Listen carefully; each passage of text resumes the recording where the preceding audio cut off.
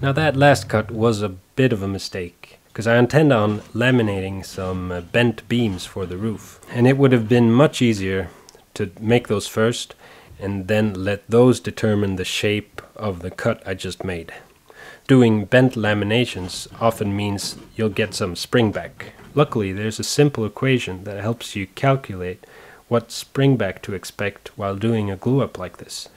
Now the arc I'm going for is 70 millimeters high. I'm using 5 plies, so that's 5 times 5, which is 25. So that's 70 divided by 25. It's 2.8. So 2.8 millimeters will be my springback. So say we make it 73 millimeters high instead, to compensate. Well, that makes 73 divided by 25, 2.92. And that's close enough to 3 to me. So that's what I'm going to try. I'm going to make it 73 millimeters high, and I'm hoping I'm going to end up with a perfect 70. As you can see, there's only a small difference between these, and it really doesn't matter in this case, but sometimes it's just fun to try a theory like this out.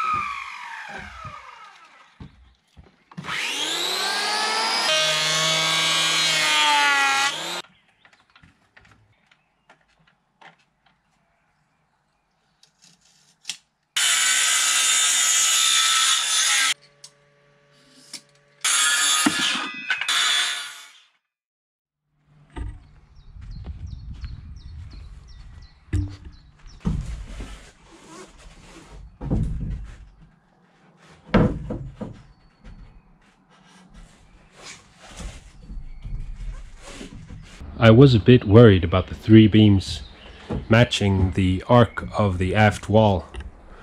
I put them all back here to compare. And I would say that's pretty perfect. I don't know if you can see it, but they are just a bit proud of this radius. But I think that's great, because they will probably set a bit over time. So I'm thinking we're happy.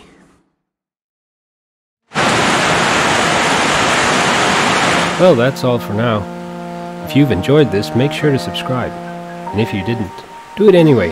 Come on, why not? Relax. Till next time, have a good day.